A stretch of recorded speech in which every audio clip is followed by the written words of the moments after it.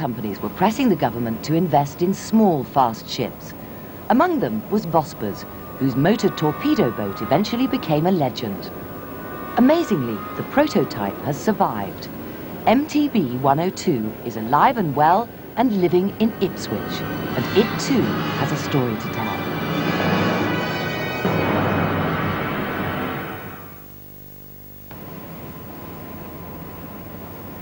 At Ipswich, on the Orwell, a group of volunteers keeps alive the memory of Britain's wartime fast boats.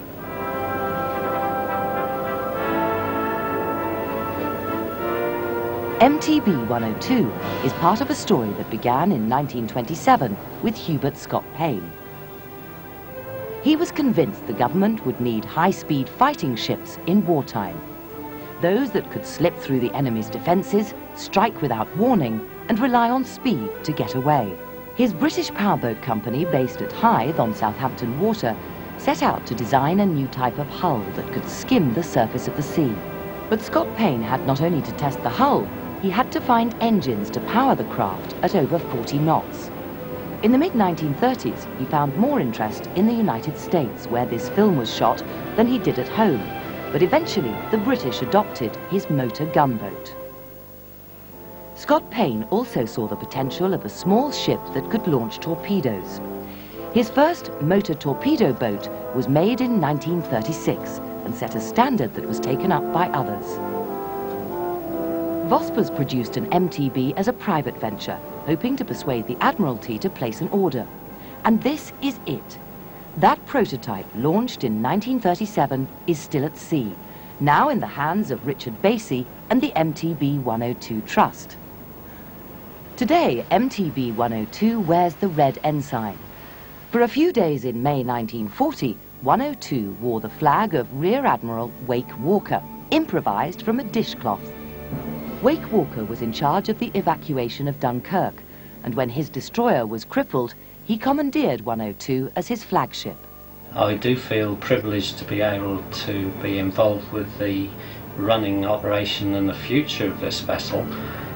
It's a very difficult thing to explain and to understand, but there is absolutely no doubt that the Dunkirk evacuations show that this nation of ours, when its back is against the wall, is probably superior to any other nation in the world and capable of deeds which really are beyond comprehension. 338,000 men of the British Expeditionary Force were plucked from the beaches at Dunkirk. It was a tragic retreat, but looking back, it was MTB102's finest hour.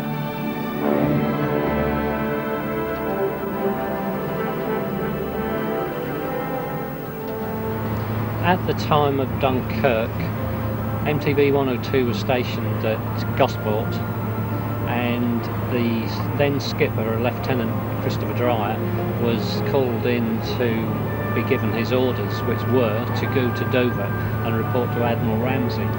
And Admiral Ramsay told him to get his crew together and, in the words that have been quoted, nip over to Dunkirk and see what he could do to help, and which he did. And we know she made at least 8 trips into Dunkirk Harbour and was very important to the success of the evacuation.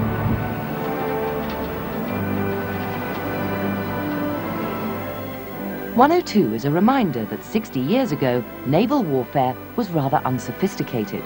Scott Payne, Vosper's and others were trying to work out the best way of launching torpedoes from a vessel that was motoring at 40 knots.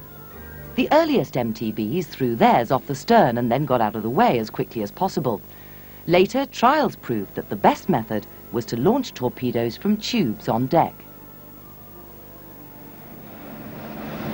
This boat was the first torpedo boat that carried 2 21-inch torpedoes. Previous to that, the maximum carried were 18-inch torpedoes, but the 21-inch had a greater range and a greater hitting power.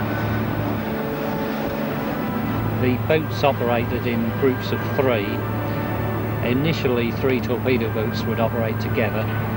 All operations were at night, and after a bit of